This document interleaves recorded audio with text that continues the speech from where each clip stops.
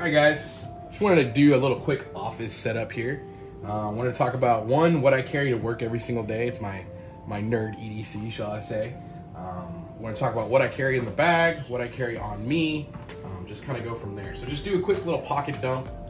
Usually got my car keys on me. Gonna have a fox knife. So this is a crembit. Usually keep this with me, or some type of blade.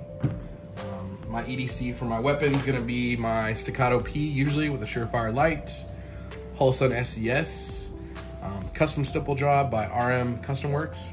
This video is not gonna be about this gun, but let's go ahead and make this weapon safe. Kind of show you guys what we're working. This is usually my daily EDC, and then I'll carry a small flashlight on myself. But let's put this stuff away here, and let's bring out the actual bag of what we're going to talk about here in the video. And that is my Vertex bag. So Vertex bag usually has everything that I need for kind of my office stuff. So first pouch here, it's going to have Apple Pencil for my iPad, just a bag for all my cables, and my MacBook Pro. So this is actually what I come in the office with, connect to my monitor here. So I just kind of set it on my little stand. And then I have my USB-C connection cable here, keyboard and mouse. That's usually my setup. In my office, I have some speakers that I connect to wirelessly.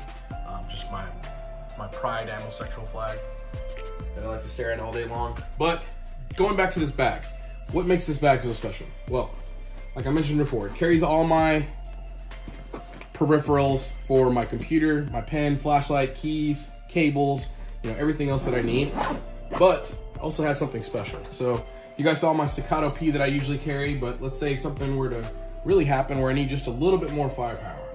Well, located here in the back of the bag, we have, pull this out and get the bag out of the way. Let's make this weapon safe real quick. Perfect. We have a APC9 SD compact. This is an SBR, this is a 2-stamp gun. So 1 stamp for the stock, 1 stamp for the integrally suppressed system here in the front. So it is paid for and registered with the ATF. Don't need any stupid comments saying, oh, it's an illegal gun. No, it is registered with the ATF. So just to kind of go over what this gun kind of looks like, how I've modded it, and how it kind of works into my everyday carry. But first things first, I usually carry a 20-round mag. In the actual pack itself, you guys are gonna say in the comments, oh, 20 rounds isn't a lot. Well, in the front of the pack, it's got a quick release tab. Got 2 30s, just clamped together with the standard B&T clamp here. So another 60 rounds of ammunition on tap that's ready to go. Should be plenty of firepower. But back to the gun. We kind of start here from the front of the gun. You have an integrally suppressed system. So this suppressor fits over the barrel. Barrel has ports on it that actually slow down any 9mm, meaning 115 grain, 124 grain, any subsonic ammo down to a subsonic speed, which is going to reduce that sound signature drastically. You won't get that supersonic crack. Pretty much all you hear is the action on this weapon. So very, very quiet system, low recoil system, and it's all from the factory. So nothing aftermarket there. It's built from Swiss manufacturers. Anything Swiss is super nice, super polished. It just tends to work. Shout out to Omega. But I kind of have a fond things for anything Swiss just because of their precision and their manufacturing process. So coming down from the suppressor, we have a M-LOK handguard here. It's oversized to accommodate the suppressor underneath. And then mounted directly to that M-LOK handguard, we have an A3 tactical grip. It's made out of aluminum, it's M-LOK mounted, and it's kind of the pineapple type grenade, I guess, style grip. Fits really nice in your hand. Gives you a very compact but sturdy grip, and you have the integrated finger stop here just because the barrel is so short on this firearm. You don't want to accidentally extend your fingers past the suppressor here. But very compact little grip system. The aluminum, the manufacturing process on this is very nice. It matches the gun, complements it very nicely. So I really like this choice. Going up on the M-LOK handguard, I have an air socket mount mounted with a Mod Light flashlight. This model here, let me read off the actual flashlight. It is the PLH-V2 head. So it's in their compact series, super, super bright light. The candela output on this light is incredible. Just here on the back, I didn't think I needed any kind of additional pressure plate switch on this light. So just reaching up with your thumb easily activates the light. So no need for a pressure plate switch, especially on a weapon system this short. It's easy to still grab the grip and then articulate the light function. If we move on from there, going back farther on this gun here, we have the jet funnel from B&T. So this is a factory piece. It's essentially just a mag well. Very, very nice part, factory part from B&T, made out of, I believe it's some type of polymer, but it slides onto the factory lower here, and then you have a retaining screw right here. Just all it does is essentially facilitate fast reloads. So if you're in the dark, if you can't see, if you can't, you know, get to the mag hole very easily, this just kind of helps. So just no matter which way you hit it, it's gonna guide that mag right in there. So super quick reloads with that. Highly recommend that piece. Going back, I have an aftermarket Geisley trigger. So this is their single stage precision trigger, so SSP. And it is exactly that, a single stage trigger. So no take up. Essentially the second you go off safe, you're at that wall, which I can demonstrate here. Let's go off safe. Just make sure the gun is completely unloaded again before we test fire here in my office. But let me get a kind of close up. So if you see, no take up. I'm giving a little bit of pressure here, no take up, already at that wall, and then you have a clean 3-pound break. That's it. Trigger barely moves. And then if we do a reset, try to do this very slowly. That's it. So trigger moves millimeters, and you have a very quick firing weapon without having to, you know, facilitate a lot of movement here. So going back on safe. Going back from the trigger, we have an aftermarket Magpul K2 grip, which I've also had stippled by Arm Custom Works. Amazing company out of Fort Worth. They pretty much take care of all my stipple jobs here.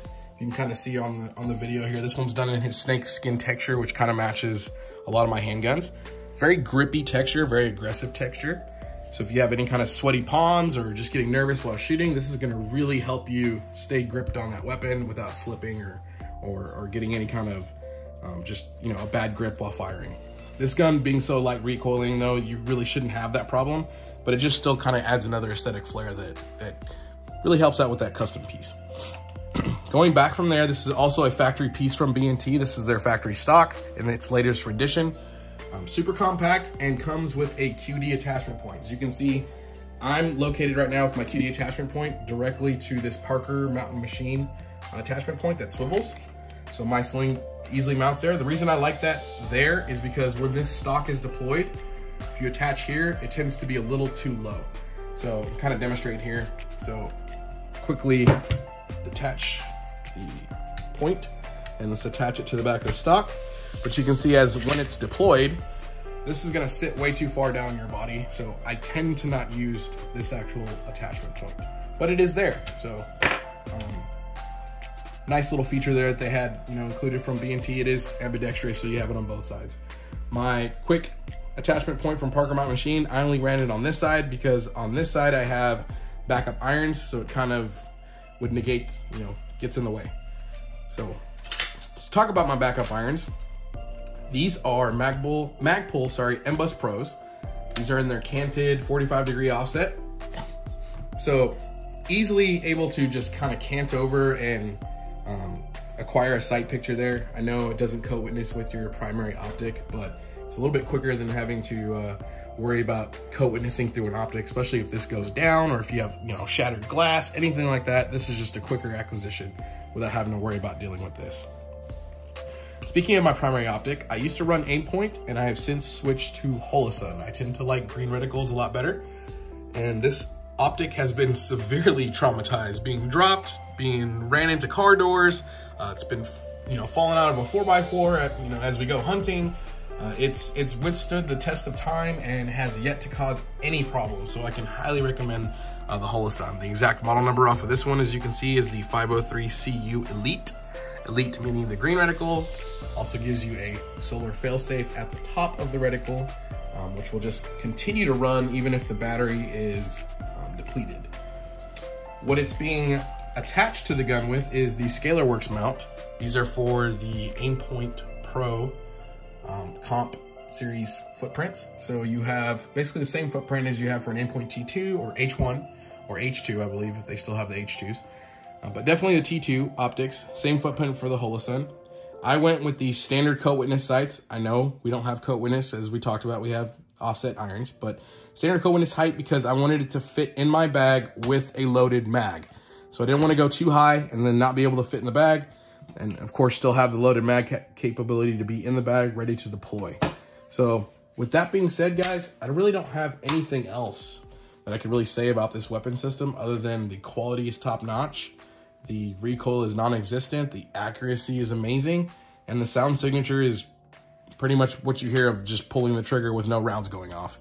It is that quiet. I'll roll in some shooting footage here for you guys in a little bit, but this is my daily setup. This is what I carry with my computer, my tools, just in my laptop bag, and no one would ever know that you have this much firepower in kind of a very concealed daily carry bag. So let me know what you guys think in the comments, or if you wanted me to touch on something that I didn't touch on the video, hit me up in the comments and I'll be sure to answer. Thanks, guys. Hey guys, APC9 SD compact again.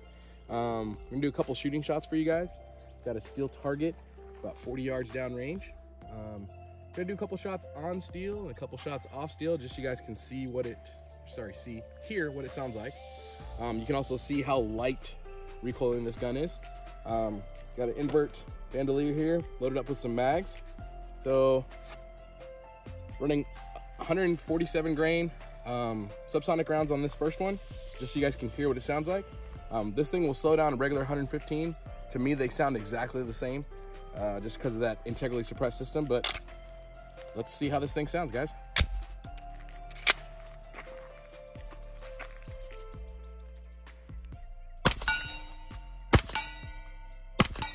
Do a couple off steel. That is super quiet. I mean, the sound of the bullet hitting the dirt is the loudest smack that you hear. I'm gonna go back on steel for you guys. How's that sound from there? Pretty quiet, huh?